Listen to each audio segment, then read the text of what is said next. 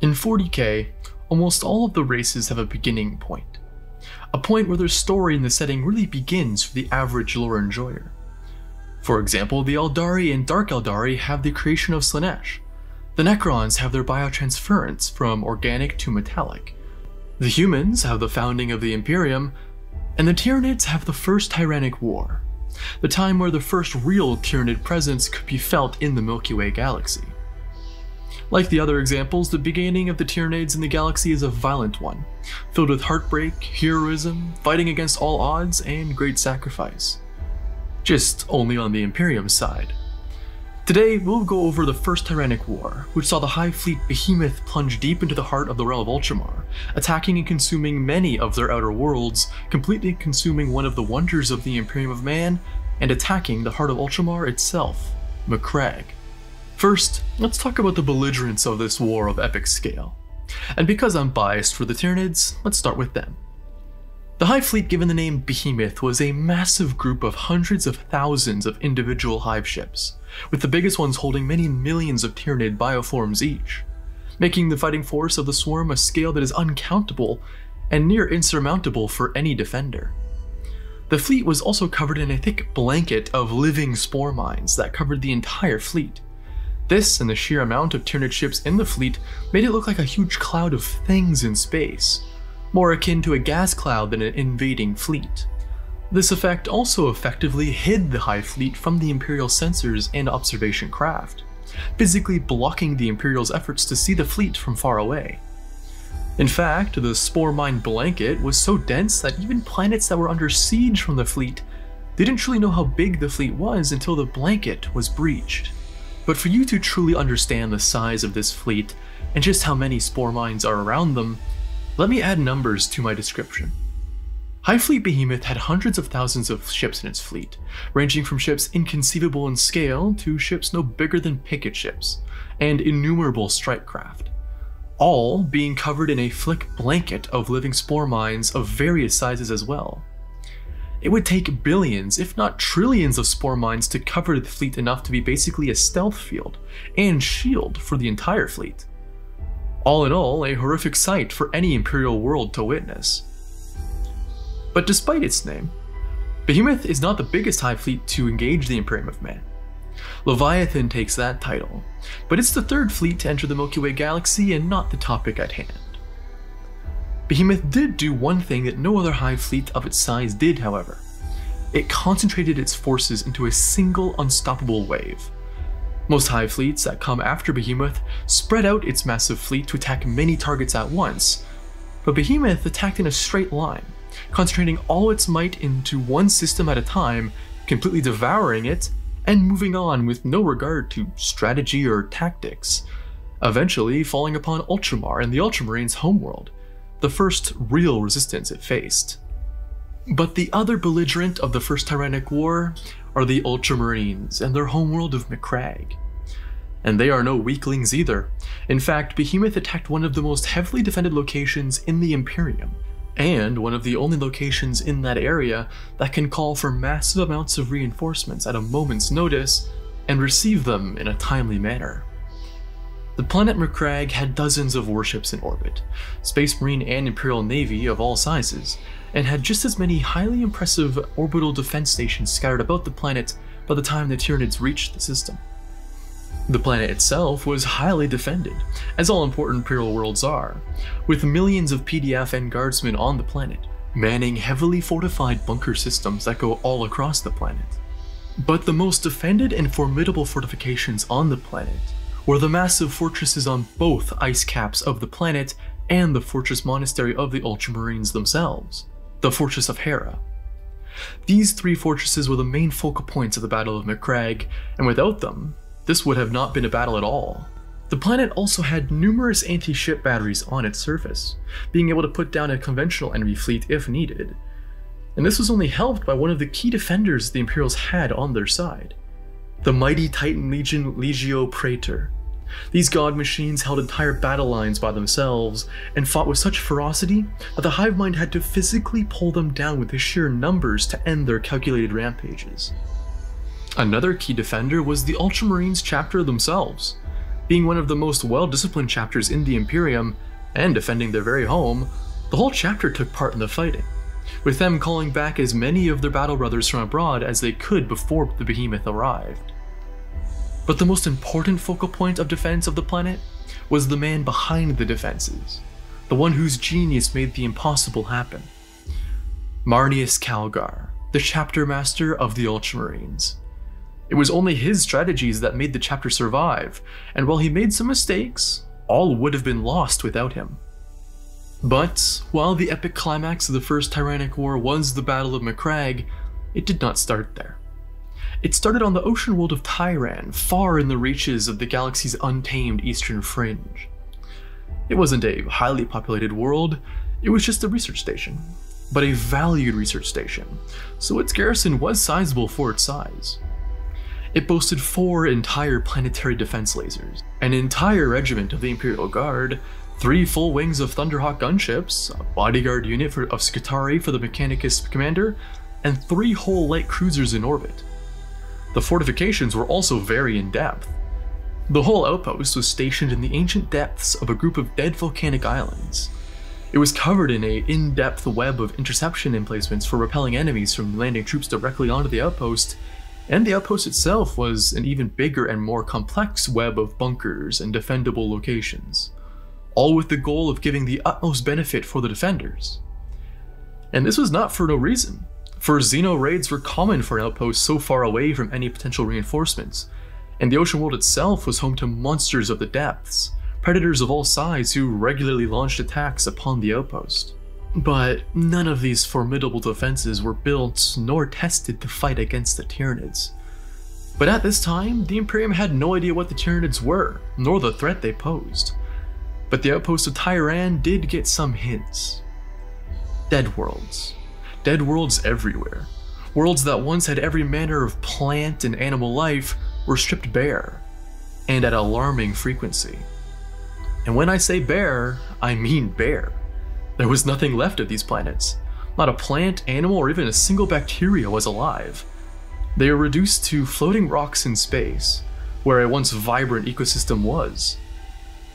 First, only a couple were found, but as the decades went by, the number of dead planets in the eastern fringe were extremely high, and every time a new dead world was found, it would be relayed to the outpost on Tyran, which then sent its findings to the Explorator General in the Administratum. However, no follow-up was ordered, and the reports of new dead worlds near Tyran kept coming.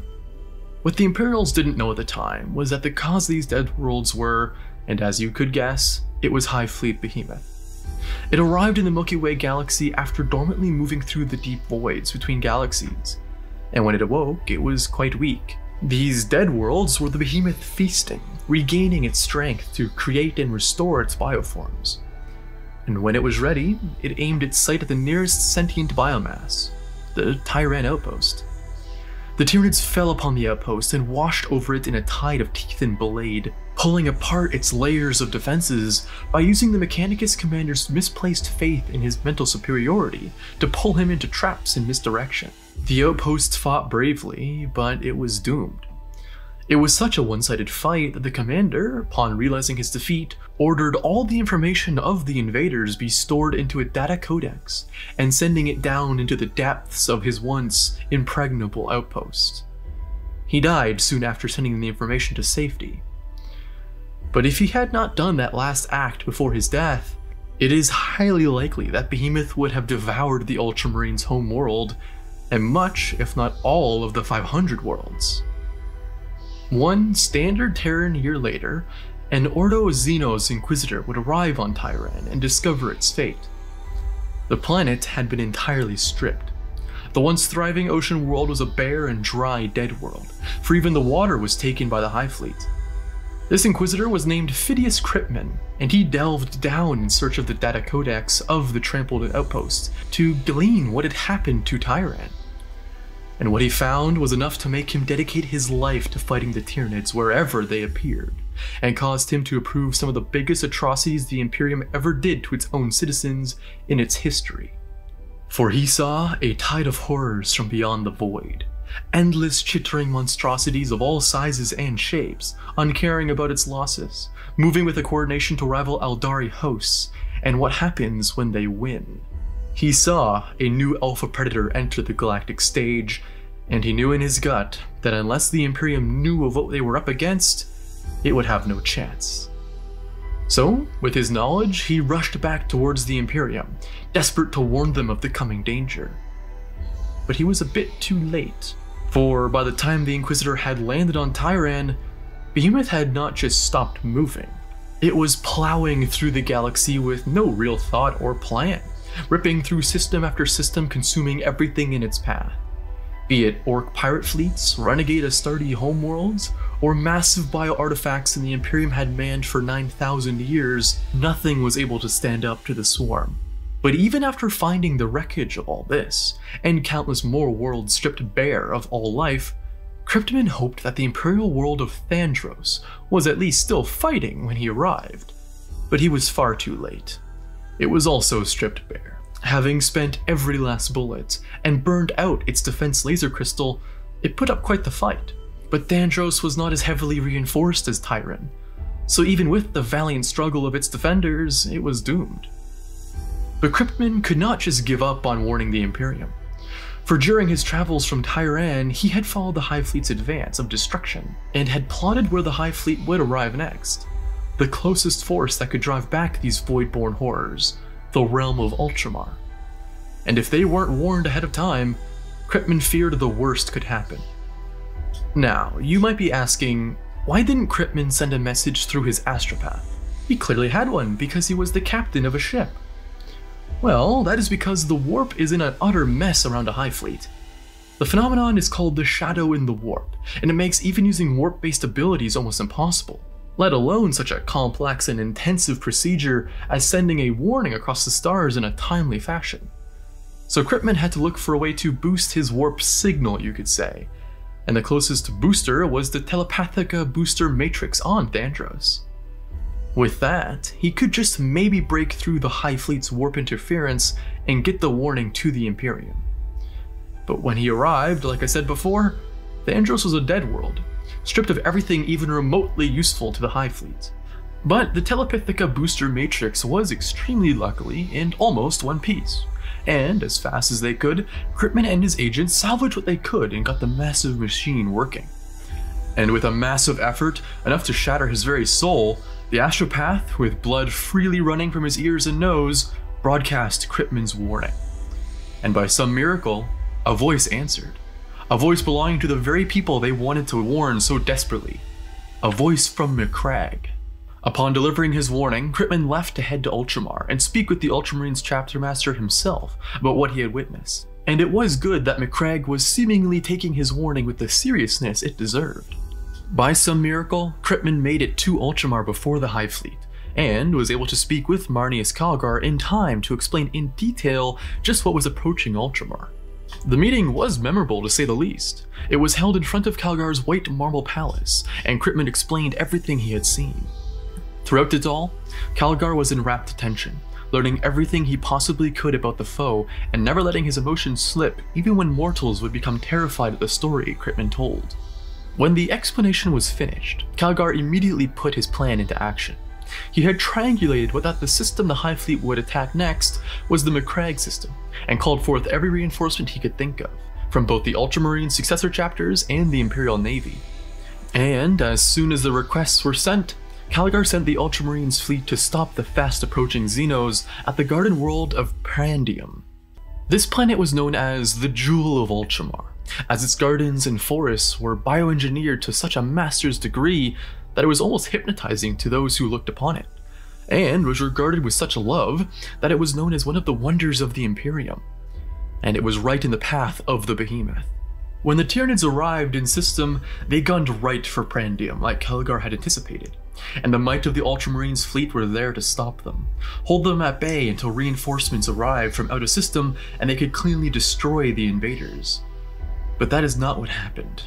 Instead, it was a complete disaster. The strategies the Codex Astartes taught were incredibly ineffective in fighting the Tyranids. The bleeding strategies it taught were ineffective at doing enough damage to matter, and did not affect the enemy's morale at all. The close-range flyby attacks of their Thunderhawks proved perfect for the Tyranids, as they needed to get close to use their own artillery and longer-range bio-horrors, ripping apart many Thunderhawks as each flyby occurred. It was such a horrific defeat that the Ultramarines had to sacrifice not only Prandium, but the planet Calth too, both devoured by the swarm as the survivors of the Ultramarines' fleet returned to Macragge. The Ultramarines had failed in the defense of a much-beloved world, and Calgar spent an entire week without food nor water, meditating on his heir and how he will proceed. For it must have been quite the shock for the Ultramarines that their own Primarch's Codex Astartes had failed them so spectacularly. For out of all Space Marines, the Ultramarines speak of the book with a reverence that is the same tone as the most pious zealot priest of the Emperor would use when talking about the Emperor. But upon leaving his self-imposed isolation, Calgar revealed his findings to his chapter. He had found that the Ultramarines chapter had been guilty of pride and had become complacent, relying wholeheartedly on a book from millennia prior to fight today's wars, and that was a grave mistake. He decided that while the Codex Astartes was indeed a genius book of tactics and learning, it could not perfectly teach all the new threats the Imperium would face in its long life. And so, the Ultramarines would have to think up new strategies and tactics to face the Tyranid threat. Let's be honest here, almost every other chapter already knew this lesson. However, for the Ultramarines to admit that their own father's teachings that got them through countless dire battles needed updates was an incredible chapter development. And such, harrying tactics were entirely abandoned, and the Ultramarines switched to a more Imperial Fist style of defense. Concentrated, overwhelming defense and a select number of vital locations, all centralized on a single defensive point. And the point the Ultramarines chose for their valiant stand? The Fortress of Hera. The Ultramarines had chosen their fortress monastery, the very heart of Ultramar, to be the heart of their defense. The behemoth arrived in force over the world of Macragge. Millions upon millions of drop pod-like spores rained down upon the heart of Guilliman's legacy. But Macragge wasn't just going to let the Tyranids drop their troops on their fortifications without a fight, and while millions of the spores were destroyed in orbit by the thousands of anti-air firepower on Macragge, many more spores reached the surface, ejecting bio-horrors of every size and shape onto the capital world. The battle was relentless and horrific. Millions of Tyranid bioforms swarmed over the lands, and in quick response, Calgar saw that this invasion could not be fought in piecemeal fashion, but needed a much more blunt weapon to crush the swarming Tyranids. He created 3 massive armies encompassing the vast majority of Macragge's planetary military might, his main and 2 supporting forces.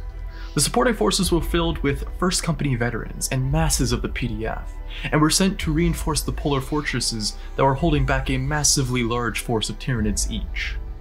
His main force, however, was for rearguard actions, trying to slow down the Tyranid advance, and target vital links in the Tyranid chain of command, seeking and destroying what made the swarm so deadly in the first place, its unity. These strategies worked to great extent, and Calgar slowed the Tyranid advance enough to keep the polar fortresses and the Fortress of Hera from being overwhelmed. And what a toll the polar fortresses reaped upon the invaders. The northern bastion was surrounded by the Tyranids dead 10 bodies deep. It was such a clogging of bodies that if you were there, you would have had to walk over the dead instead of the ground. But the Tyranids never stopped coming, and not all was sunshine and rainbows. Time was running out for Calgar. While his delaying actions and rearguard attacks had done great work on slowing the Tyranid advance, making the Tyranids pay dearly for every acre of land Calgar left them, it was not going to stop the invasion. And while Calgar was dealing with the swarm above ground, the hive mind was seeding more dangers below. As Calgar retreated more north, the hive mind sprung its attack. Hundreds of gene stealers erupted from the sewer systems of a vital starport for Calgar's defense, the Sirocco starport. This starport was thought to be safely behind friendly lines, and was the major hub for Calgar's shuttle fleet. But the hive mind attacked without warning, and killed many pilots and Imperial defenders before a proper defense could be made. This surprise attack made Calgar not have enough transport shuttles for the PDF, meaning the mortal Imperial defenders would be without timely reinforcements or supply. This, although thankfully for Calgar, did not affect the Ultramarines, for he still had enough Thunderhawks to effectively move his Space Marines around. But nevertheless, this added another strain on the already strained to the limit Imperials. However, the vast majority of Calgar's forces, his guard and PDF forces, could only barely move with him, and with his time running short, he made a decision. He would make a stand with all the forces he could manage on Cold Steel Ridge, hoping to destroy the main force of the invading Tyranids at a place of his choosing with enough reinforcements to give him even the slightest advantage. But the hive mind was not a dumb thing. It was learning, and it had clashed with Calgar's forces many times at this point, and had grown to know how the Chapter Master played war. And in recognizing that if the Chapter Master fell, the world was theirs, the hive mind deployed their greatest weapon, a hive tyrant the likes of which Calgar had never seen before, the Swarm Lord. The Swarm Lord was the one who destroyed both Tyran and Thandros, learning how its new prey fought and what strategies best fit for their destruction. And it was seen on Cold Steel Ridge just how much the Swarm Lord had learned. As soon as the Swarm Lord arrived, the defenders noticed the Swarm change. Where there once was only savage animalistic fury, now there was cunning. Their eyes were less ravening and more intelligent. And soon, Calgar saw the Swarm Lord's plan start to unfold. Using the defenders' expectations of how the Swarm used to fight, unthinking and simple, the Swarm Lord sent a Carnifex brood to the eastern flank of Calgar's lines. This in turn led Calgar to lead a counterattack to fend off these brutes. But when he did, a force of 10,000 Trigon and Raveners burst from the frozen earth into and amongst the trench lines of Calgar's battle lines, cutting off the Chapter Master and his counterattacking force from the trenches. By the time Calgar cut through the digging horrors, the trenches were nothing more than a graveyard overflowing with Tyranids. The ultramarines purged the trench lines with flames as quickly as they could to get the eastern part of the trench lines back into Imperial hands, but in doing so, fell right into the Swarm Lord's plan. They exposed its real target, the massive battle tank, the Pride of Hera, a bane blade that was holding the entire western flank solid against the Tyranid assault, alone, without infantry support. So the Swarm Lord sent a wave of Carnifexes to crash against the mobile bastion and ripped it apart. And with its destruction, Calgar's west flank was doomed. Over the next couple hours, it was a living hell for the Imperials. Every time Calgar thought up strategy, the Swarm Lord immediately countered, turning the tide back into its favor. The Imperials fell by the hundreds, Space Marine and mortal alike, till eventually the Swarm Lord screeched a challenge to Calgar himself and charged with a cohort of Tyrant Guard and warriors towards the Chapter Master's position. This might be seen as a foolish plan on behalf of the Swarm Lord, for Calgar was surrounded by elite ultramarine veterans, but it had a plan. As Space Marines launched themselves to aid their lord, the Swarm Lord countered with a horde of Hormigons that were hidden within their dead comrades to delay the reinforcements and keep their lord alone. Calgar was known to be an amazing melee combatant, leading from the front and never fearing any foe, but he was outmatched in melee combat versus the Swarm Lord, a being with untold thousands of years of swordsmanship experience, and now, with only his honor guard by his side, he could not avoid the Swarm Lord and his cohort. He fought bravely, knowing that if he could destroy this monstrous hive tyrant, he could revert the swarm to its much more manageable state, feral. But he couldn't.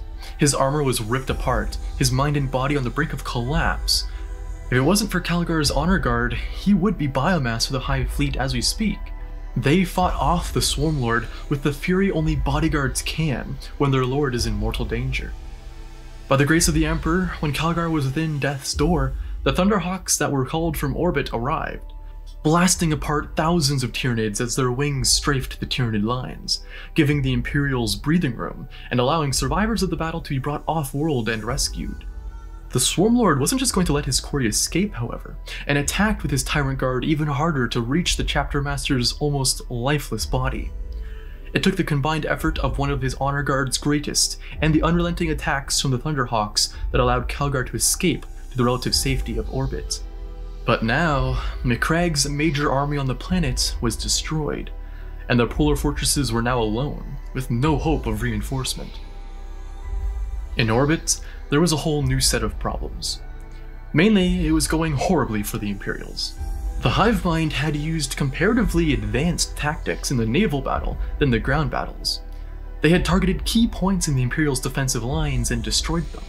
Case in point, the first wave of Tyranid voidborn monstrosities had eliminated the mighty ultramarine battle barge, the Caesar, leaving a massive gap in the Imperials' defense. The Imperials tried to cover the gap, and did so for one additional wave, but at the third wave, the Tyranids got through, devouring and destroying a large portion of the Macragian merchant fleet. By the ninth wave, the Tyranids had turned the impregnable Void Star Nova bastions into meat processing plants, spinning in their orbits like lifeless insults to the Imperials, further cracking open the Macragian defense. And finally, by the 12th wave, there was almost zero orbital defenses remaining, either on the ground or orbit, and the defense fleet was almost in total ruins as well. Macrag lay almost undefended and ripe for consumption. And to that effort, the hive ships spread out, covering the planet in a wave, and dropping untold thousands of drop pod spores directly onto the last remaining Imperial resistances on Macrag, and the polar fortresses got hit particularly hard. But the space battle was not over yet. Marneus Calgar was not dead, and now he was in orbit. He refused almost all medical aid and went immediately to reorganizing the wounded Imperial fleet, and started harrying the hive ships as they spread out to deploy their troops onto the surface. How much this did was undoubtedly little, but with their bio-horror cargo depleted, the hive ships retreated from Macrag in an attempt to lure the defenders away from supporting the polar fortresses. Calgar took the bait, sending his fleet to chase the Tyranid bioships away from Macrag. He didn't do this because of a mistaken view of naval victory. He had a plan, and whatever that battle plan was, it was given major support, with the arrival of the full battle fleet Tempestus, arriving in perfect time to sandwich the hive fleet between the two Imperial fleets. But even with this timely reinforcement, the Imperials were still heavily outnumbered and fighting on the back foot, for the hive fleet was just too massive for even the two fleets to face in open combat. The hive mind's victory was imminent. Crushing two massive fleets would make further battles much easier. But that is not what happened. Seeing the dire predicament Macrag was in, and the whole of the Imperium as well, the Imperial Navy fleet gave the ultimate sacrifice. For in the massive Imperial battle fleet, there was a truly gargantuan Imperial vessel, the Dominus Astra, an Emperor-class battleship, one of the oldest and most heavily armed void ships the Imperium can produce. It launched itself into the very heart of the Tyranid hive fleet and overloaded its warp drive, detonating itself and causing a massive warp rift within the heart of the Tyranid fleet. This sucked the vast majority of the hive fleet into the warp, leaving only a few on the edges of the portal in real space. The remaining hive ships were now stuck in between two very angry Imperial fleets and were mercilessly obliterated. Only a couple battered and bleeding hive ships escaped the wrath of the Imperials into the void of space. With a heroic victory in space, the Imperials rushed towards Macrag to reinforce the polar fortresses and see if any still lived at all. When Calgar returned to Macrag, he saw total devastation. The Tyranids had swept over the planet's surface and reduced the once thriving planet to a oozing ruin, and the polar fortresses were unpleasantly silent. Upon investigation of the northern polar fortress, survivors were found, hiding deep within the fortress, holding bastions with thousands of dead, both Imperial and Tyranid, clawing at the steel. But the fortress held. In the north, however, there were no survivors. Dead was heaped in layers 6 deep, kilometers around it, and when exploring the vacant corridors and destroyed bastions of the fortress, one could see the battle's progress. Imperials dead in the jaws of massive bio-monstrosities, but seen with their daggers in the beast's hide. Space Marines only giving in and dying after every body part was removed by the Tyranids. Massive craters of where Titans once stood, now smoking or ravaged wrecks motionless in muddy trench lines. And at the very deepest point of the fortress, the remains of the veteran Terminators of the First Company, laying back to back in a circle. They fought to the last man, but the veteran First Company of the Ultramarines was wiped out to a man. It took much longer for all the leftover Tyranid bio-horrors to be wiped off the face of Macrag, but eventually it was completed. At the cost of almost the entire Ultramarine chapter and countless mortal lives, Macrag survived.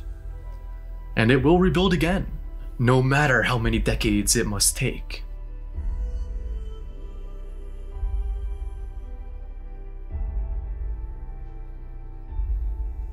And that's the story of the First Tyrannic War. the war that brought my favorite faction to 40k and brought the galaxy's biggest threat to the setting. Thanks for watching. Leave a like if you liked it and subscribe if you do.